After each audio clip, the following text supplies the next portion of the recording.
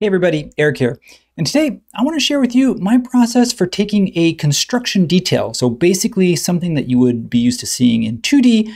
We've already showed a video about how to make a detail 3D, but I want to show you here how to style it to get it just right for the look that you want here in Layout.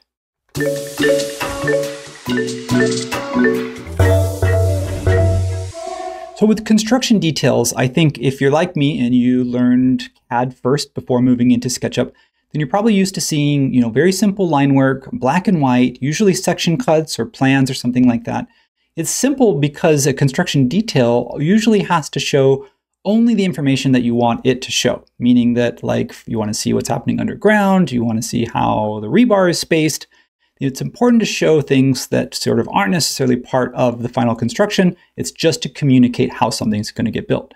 So that said, the idea of bringing in a 3D construction detail into both SketchUp, from SketchUp into Layout, gives us a lot of possibilities to play with how we want to visually communicate that idea with whoever it is, whether that's the client to get them sold on it, or whether that's a colleague, or whether that is ultimately the contractor.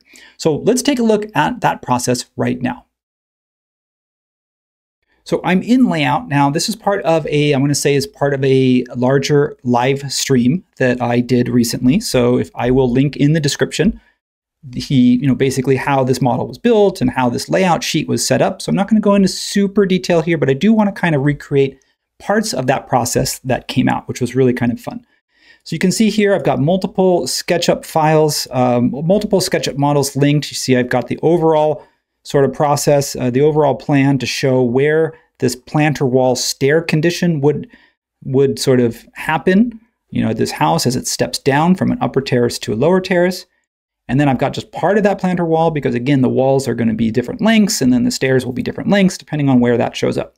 So that's the context of what we're working with. We're going to build this, sort of rebuild parts of this now, but let's start, like most things, before we get to Layout, we usually start in SketchUp. If you didn't see that other video, go ahead and check the playlist. There was one earlier this week about how I sort of approached building this. So if I kind of zoom into this particular stair set, you can see that I have a very simple planter wall.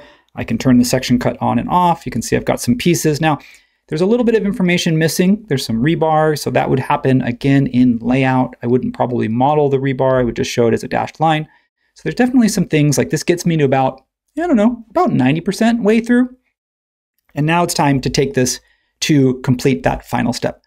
I've also got here in SketchUp, now this is a CBT, stands for color by tag. There's a video, I've done a video on this, how to do this, but basically you can apply textures to your color overrides. So basically when I turn color by tag on and off, it actually overrides it with these cool kind of schematic or diagrammatic looking textures as opposed to something more realistic. So I have some options as to whether I want to show this sort of more in that kind of CAD style or whether I want to show this sort of more full detail. Again, that's an aesthetic preference. I just wanted to kind of make sure you understood that we have some options.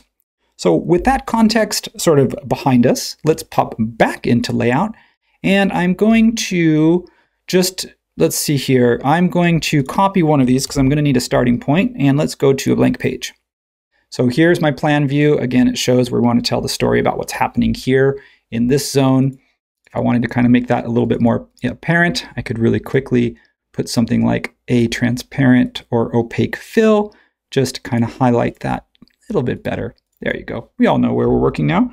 So I'm going to paste this in place, and you'll notice in this SketchUp model, if I go back there for a second, I really don't have any scenes. These are just working scenes.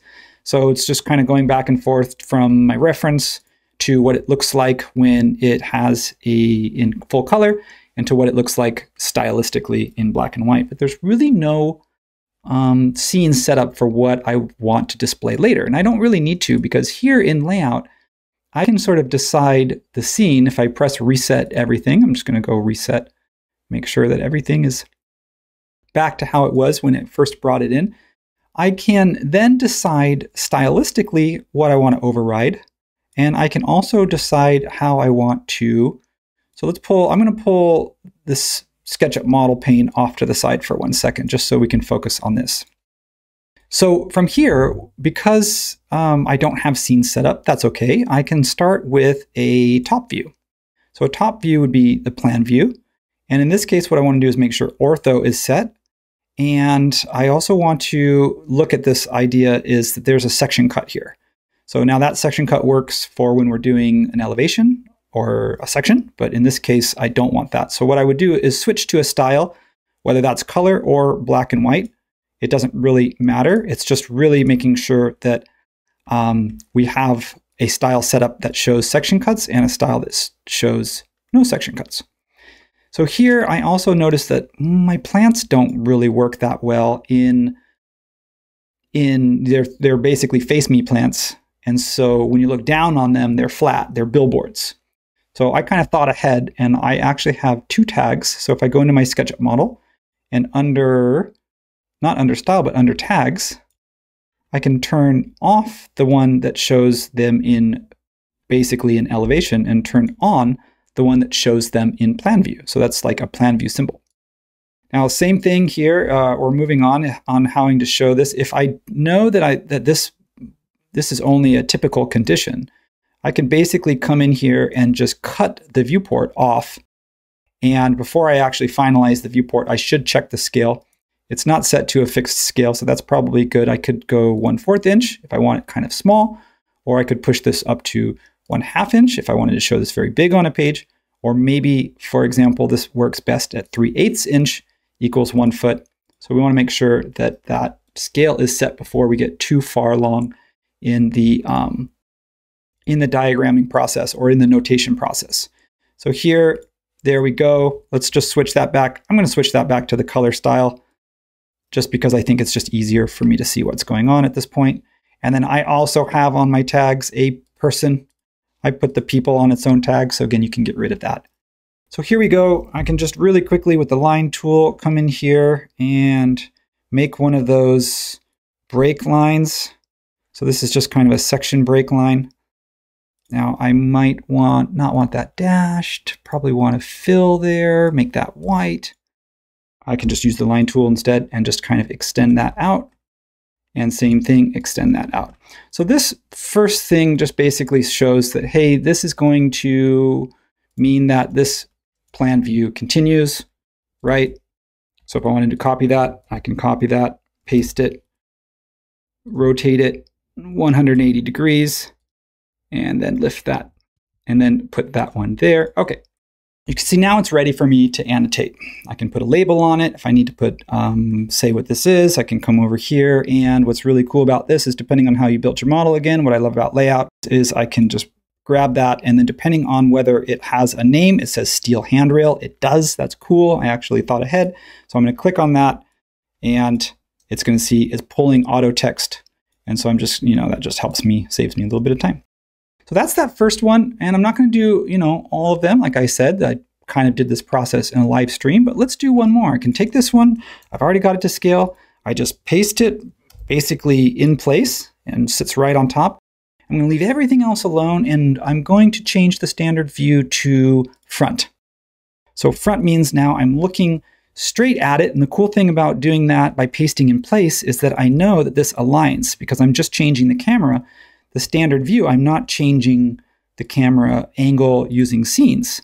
So if for example, you can see if I line this up, my handrail lines up as it should, and sort of everything else sort of touches exactly where it needs to be, which is perfect because now the two of them speak to each other.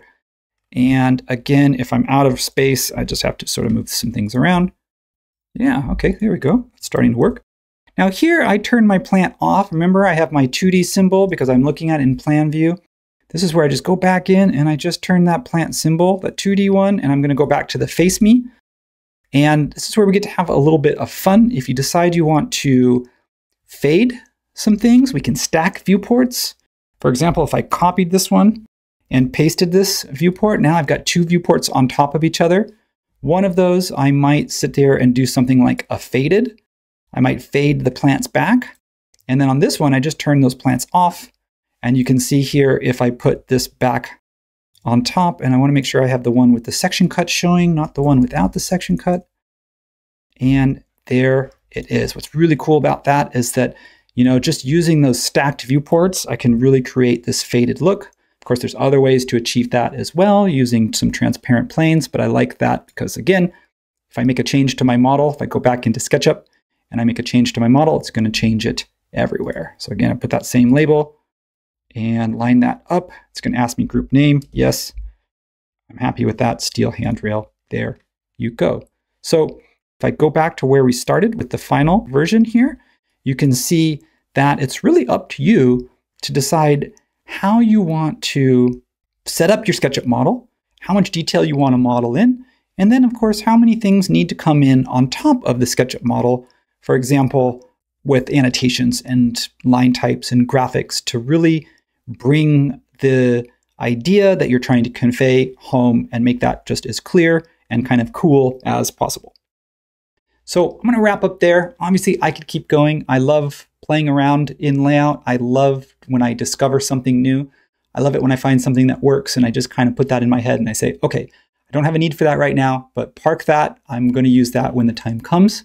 And so this is just one of those things where it's like, will you always need to show this in 3D like this? Maybe not. A 2D section may convey the idea just as well.